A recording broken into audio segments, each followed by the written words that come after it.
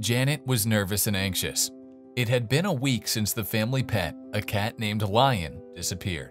The woman, with her husband and son, covered all the vacant places in the city with missing ads, called the veterinary services of the surrounding communities, but all was in vain.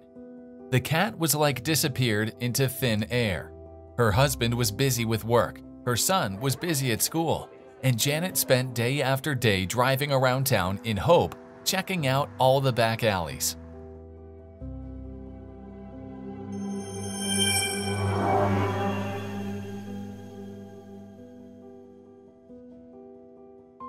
Today, she spent half the day searching and then realized how wildly tired she was.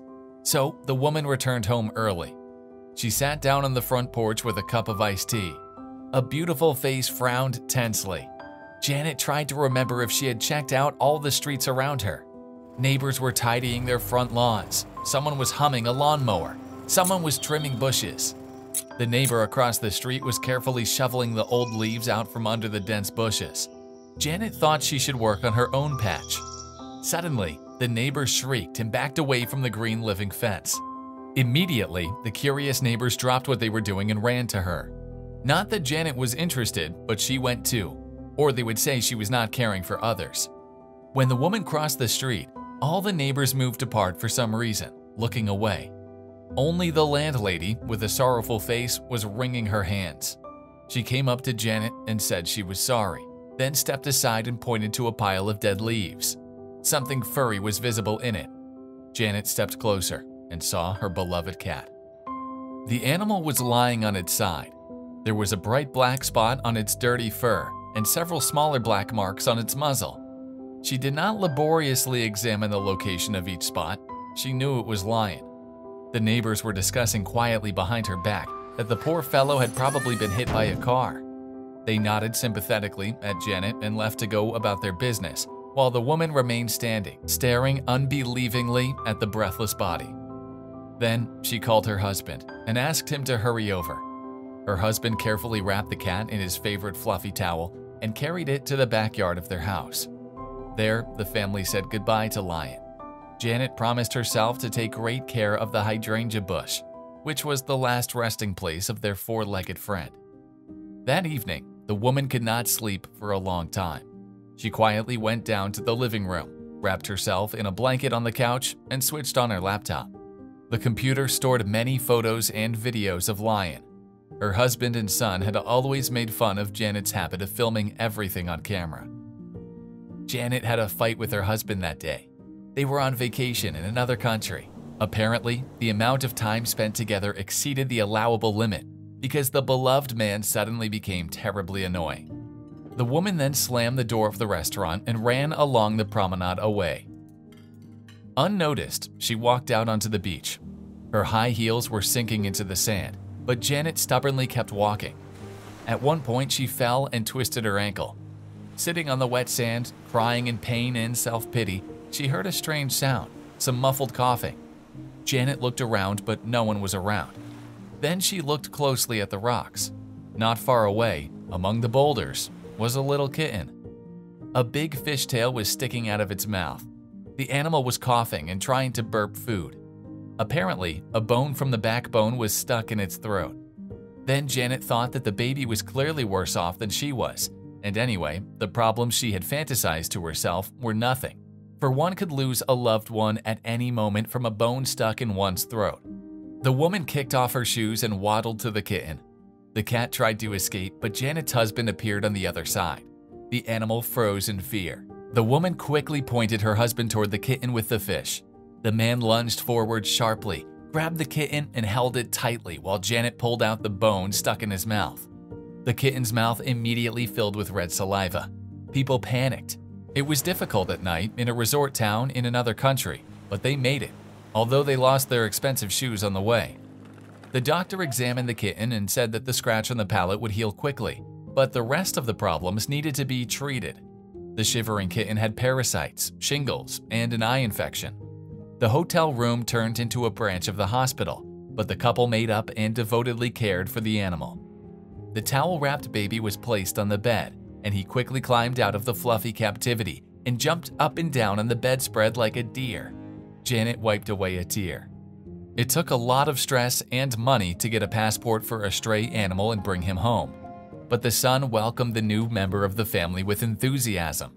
The boys became friends right away, and in the years that followed, the two of them did a lot of pranks together. Here's an example of one of their little pranks. The son spilled milk during breakfast. The kitten immediately stepped in a puddle, and when Janet tried to catch him to wash him, the animal, under the happy laughter of her son, ran away along the dark parquet and a beautiful carpet. There were many wet little paw prints forming. This photo came out by accident.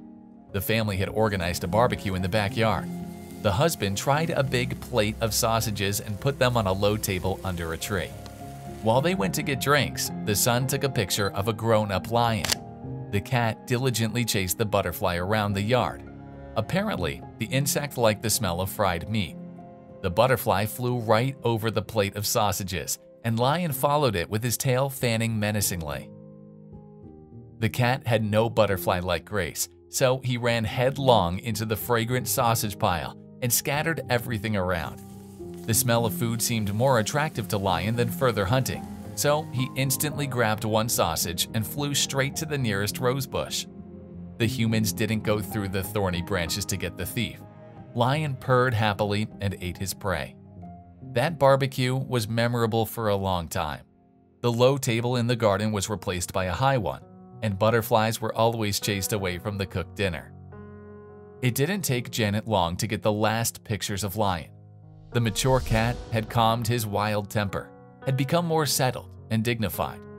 He got his own chair, which could not be occupied by any member of the family. Lyon liked to lounge on the cushions, elegantly hanging down his tail. In the picture, he was blissfully squinting at the sunlight coming right into his eyes. The photo was taken just after the animal's birthday party. Generally, the family did not know the exact date, but set a specific day to hold the celebration. The birthday was a success. Lyon was given a huge basket of his favorite canned cat food and cat treats, and the cherry on the cake were new toys, wind-up mice, balls, and feathers on a stick. Although the cat has matured, he has not lost his love of games. Fed up, Lyon then waddled to his cozy little nest. He could not even jump in at the first attempt, but overcame the obstacle and happily stretched out on the chair.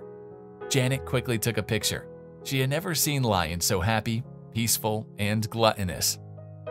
Tears came to her eyes again. The woman tried to pull herself together, but nothing helped. Then she drank a sedative and fell asleep.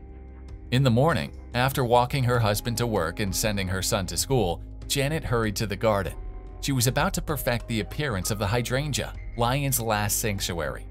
The woman knelt in front of the bush, put on gloves, and began to trim the dry twigs. Janet shuddered and stared in horror at the dug-up ground. Seconds passed, nothing happened. The woman sighed in relief. She thought she hadn't slept enough, so she started to see strange things. Janet decided to drink some cold lemonade and put on her hat, though it wasn't yet hot. But she didn't rule out the possibility of sunstroke. When the woman returned to the garden, she looked up at the hydrangea bush and screamed in horror. Janet fainted on the grass from an overload of emotion. The loud scream caught the attention of a neighbor. He peered over the fence and froze with goggling eyes. Lyon was sitting under a hydrangea bush. Still, the man managed to pull himself together. He quickly climbed over the barrier, picked up the unconscious Janet, and carried her into the house. Just in case, the neighbor closed the back door tightly and propped it with a chair, and then called the owner of the house and told him about the incident. When Janet regained consciousness, the neighbor was sitting next to her. He gave her water, patted her on the shoulder, and informed her that he would not go outside until the woman's husband returned. Janet immediately remembered Lyon and ran to the backyard. As soon as she pulled back the chair and opened the garden door, the neighbor fled through the front door. He didn't want to meet the ghost. Janet stepped out into the backyard, and a fluffy cat was immediately at her feet. The cat petted and purred, not understanding why her mistress did not take him in her arms. And frightened Janet warily shifted her gaze from the living and warm animal to the untouched earthy mound. The woman sat down, held out her arms, and immediately Lyon snuggled closer to his mistress. Janet stepped into the house as if in a trance. She automatically took the cat into the kitchen and fed his favorite canned food. As soon as Lyon had finished his meal, he went to his favorite spot in the living room. When her husband returned home, he caught an idealistic picture. His wife was sitting on the couch, stirring tea in a mug. Their beloved cat was peacefully snoozing in the cushions on the armchair. Unlike his neighbor, the man did not trust mystical explanations, so he examined Lyon from all sides. There was no doubt that it was the same animal they had once brought into the house. Then the man took a shovel and went into the garden. There was another cat under the hydrangea, but now his eyes were not blinded by grief, so the owner noticed the difference. Yes, the cats were very similar in coloring, but they were completely different animals. The family's joy was boundless. Their beloved Lyon was back. No one knew where he was, and who cares as long as he is there again. The cat was surrounded by care and attention. He received the best bites and purred blissfully from the depths of the pillows. There was only one thing that made Lyon nervous. His favorite towel, in which he often slept, was gone. But people are so inconstant, they could have put it somewhere and forgotten it, so the cat appointed a plaid as his favorite nesting place. The homeless cat was left lying under the hydrangea. Even though he had no owners when he was alive, now he was taken care of. And rumors began to circulate among neighbors about zombie animals that came to their owners in the darkest of nights. Janet only giggled and marveled at the people's imagination. Would you like more stories? Welcome to the channel. Here, you'll be immersed in an atmosphere of lighthearted coziness and unpredictability. Each story is unique, intriguing, and very soulful. By the way, I invite you to subscribe to this channel if you haven't already, and activate the notification bell to receive the latest updates. See you next time.